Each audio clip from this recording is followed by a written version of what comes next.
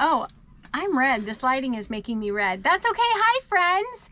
We are so glad you're with us again today. We are here with Nomadic Ramblers. Bobby's outside. I think we're just going to be talking to Sharon today.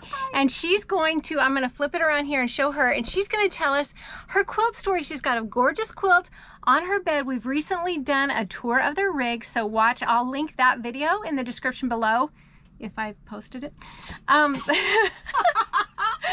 So we'll give you a whole tour of her rig, but her quilt is super special. It's gorgeous. And so we wanted to do a little video specifically on her quilt. So I'm going to turn the camera around. This is Sharon from Nomadic Ramblers. Hi.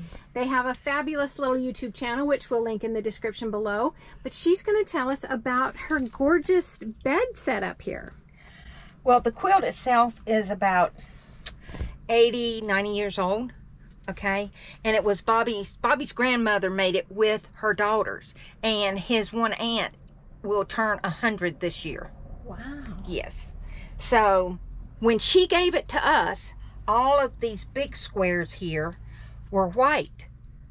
And what I did is Were they white because they were born white or because they had faded out? No, they were white because that's what they used. Okay. Okay. And they had coffee stains all over them because this had gone from family member to family member. Okay. And I didn't want to put that on my bed. Yeah.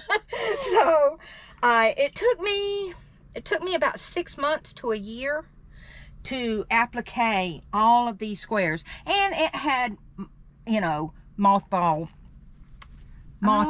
the moths had gotten into it. So everywhere that happened, I put a butterfly. Oh. And the rest of the butterflies, I just threw up and said, okay, that's where they're going to land. But I appliqued every one of these squares on here.